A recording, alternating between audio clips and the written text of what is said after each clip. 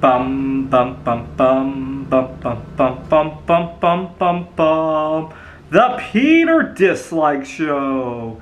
Bum bum bum bum bum bum bum. I was just reading a Facebook meme revolving around the new year. They were showing a picture of Times Square, and it said 5, 4, 3, 2, 1. And then in the bottom half of the picture, they show this landlord who is announcing that rent is due. Go Google that, 5, 4, 3, 2, 1 rent due. Just Google that, you'll find it.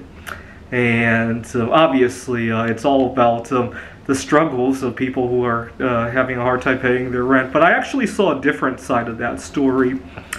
You see, a lot of times I get too friendly with the people that I work with, or whether it be my colleagues or the students I teach at Phoenix College, and I get too friendly with these people, and I let them walk all over me instead of showing business, right? So instead of going 5, 4, 3, 2, 1 rent due, I'm going 5, 4, 3, 2, 1. Can I listen to your excuses today? And so that's what really caused me a lot of drama last year, right? So I need to have a good separation between the 5, 4, 3, 2, 1 and the rent due. That was a really good meme for me.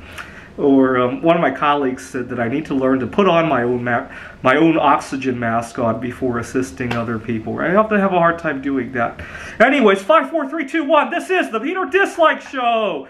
Bum bum bum bum bum bum bum bum bum bum bum bum.